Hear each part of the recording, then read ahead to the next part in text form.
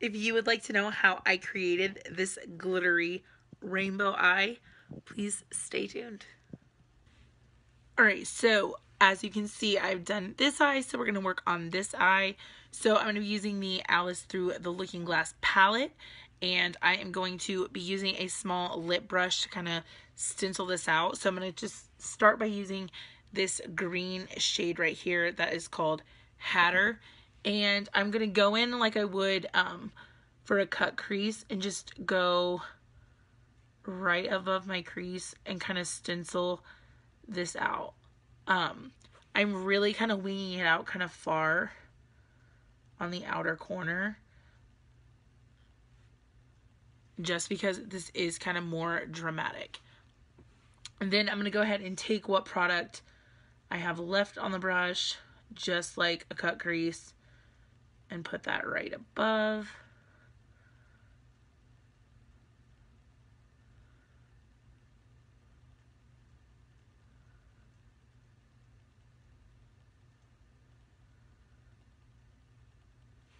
Alright, so then I'm going to just actually take a tiny bit more of that color.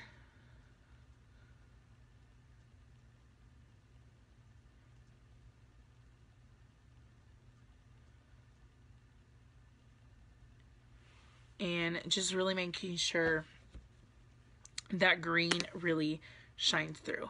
Then I'm going to kind of take my blending brush very lightly, just kind of blend that out a little.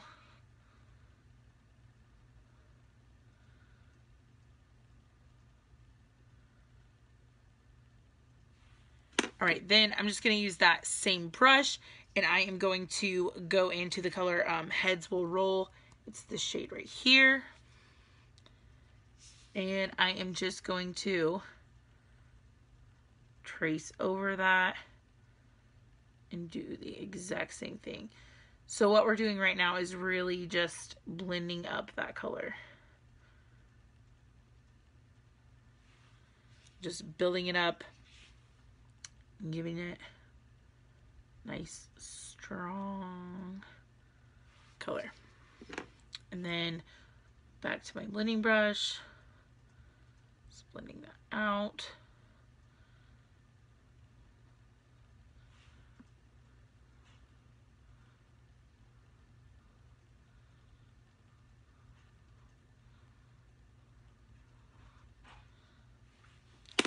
Alright, then I'm going to head and go into this blue shade down here called Metamorphosis.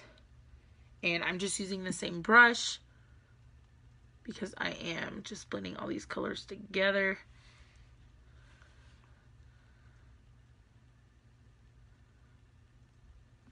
And then I didn't apply as much of that up above the line as I did the green.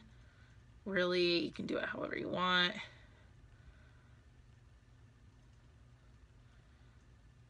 I just wanted the shadow part to be more green than anything. So, alright, then the last shade I'm going to use is this darker blue right here that is called Bandersnatch. And again, I'm just using the same brush and just tracing right over that. And just blending some of that up. And I don't go back in with any more of that color because, like I said, I want the green to kind of hold the power in this look.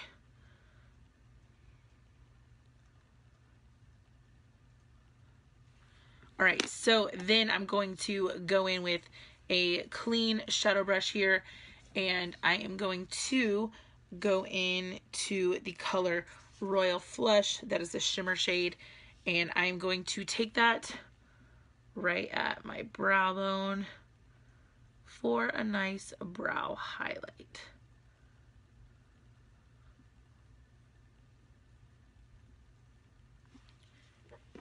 And then kind of take my blending brush back and forth between the two. If you're not very good at blending shadows, putting a highlight color can kind of help hide that a little bit. So keep that in mind. All right, so now here comes the fun part. Every single glitter shade that little fall out there, but I still have translucent powder on, so it's not a big deal.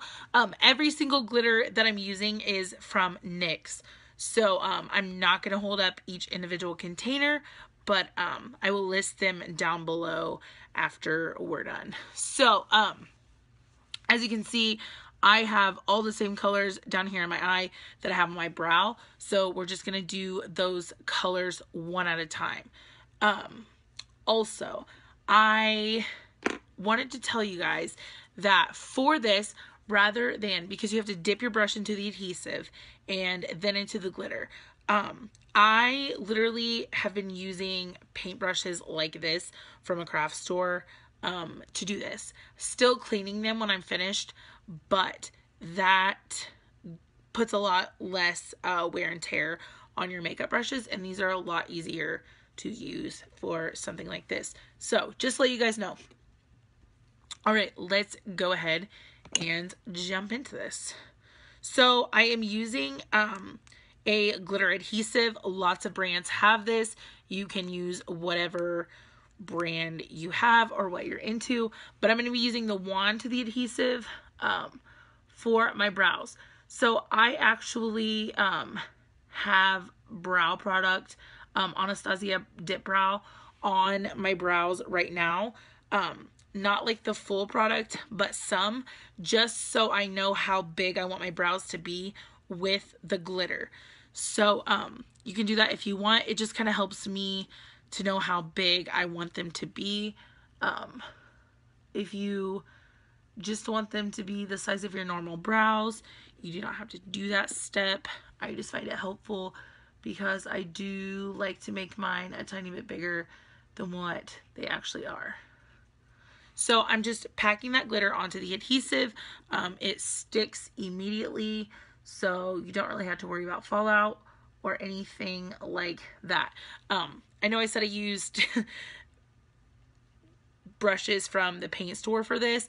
I did, besides the blue color. So I did the blue, and then I was like, oh yeah, craft store brushes would be easier. So blue is the only one I did not use that for. Okay, so then I'm going to just take my brush here into the glue and get it on my brush. And I am going to just take this right under this cut crease line that we have.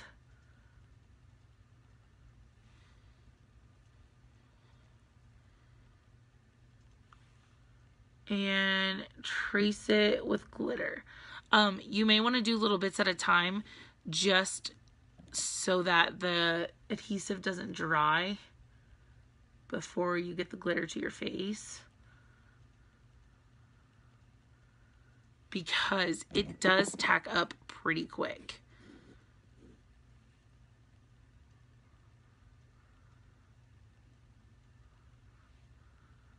So I'm just going all along that line. If you would rather use the wand that comes with it to apply it, you can. It's just a little bit harder to get that. See how I got the adhesive down on my lid? It's a little bit harder to get the glitter to just stay in the one spot if you do it like that. But you do your own thing. I need to get a tiny bit more of this blue glitter. There we go.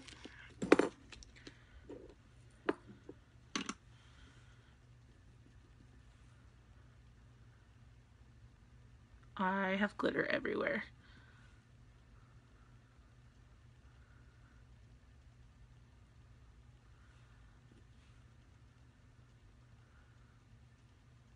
Okay, so then I'm going to just go ahead and jump right in to the second color.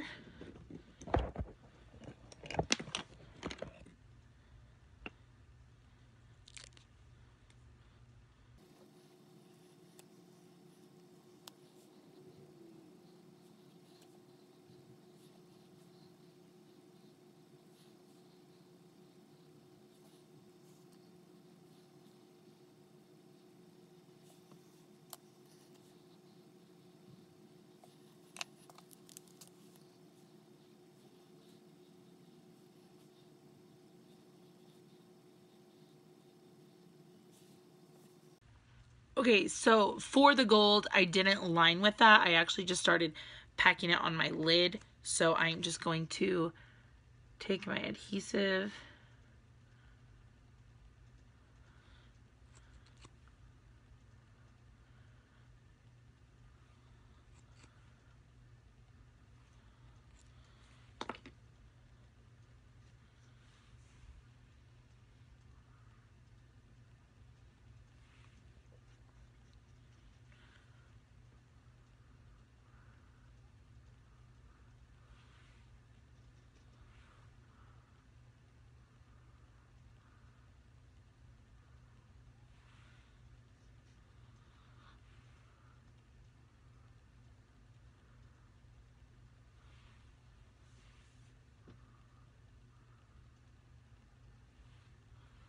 Right on there.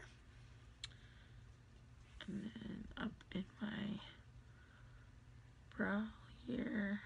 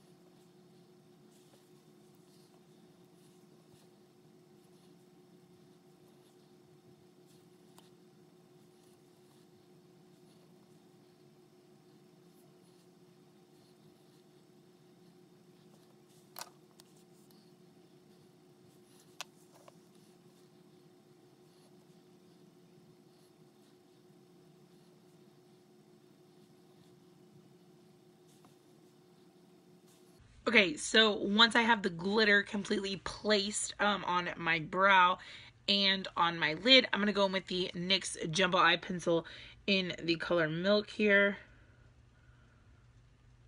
And just to line my waterline. And then I'm going to go back into the Alice to the Looking Glass palette and take that green shade Hatter again on an eyeshadow brush and just pack that underneath. And then I'm going to go in with the Metamorphosis color over top of that.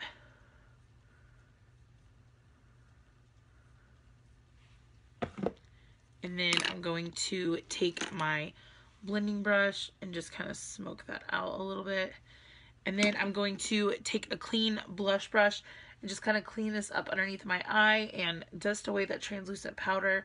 I feel like with this, it's super important to use a translucent powder, if not for baking, for anything other than to just keep the glitter from sticking to your face. Just because glitter pretty much sticks to anything. It does not discriminate what it sticks to. So the translucent powder will help that get off of your face. So I want to show you guys now how to kind of clean up the brow if you feel like it's not perfectly lined up. I kind of didn't line this one up on purpose just to show you guys how to clean it up. So let's get into that. So I'm going to take an eyebrow spoolie, a clean one preferably, and I'm very light-handedly just going to go along where I want to clean that up and barely press and tap it away. And just by barely doing this, it's just lifting that up, the adhesive, the glitter, it's just kind of lifting it up and taking away what I don't want there, without kind of messing up the whole eye look. So it'll give you that shape that you're wanting if you kind of didn't shape it right with the adhesive, or if it was your first time doing it, it can be kind of tricky. So that's how to clean that up. So for lashes, I actually learned today how to kind of make your own glitter lashes. I know they may kind of be hard for you guys to see, but I think that I will do a separate tutorial on that because I feel like I absolutely love these, and I feel like it would be great for just maybe even a normal eye look. So, yeah, these are glitter lashes that I made, and that's what we're gonna do. So I'm gonna glue my lashes on, and I will meet you guys back here. Alright guys, so this is the finished look. I hope that you learned something cool today.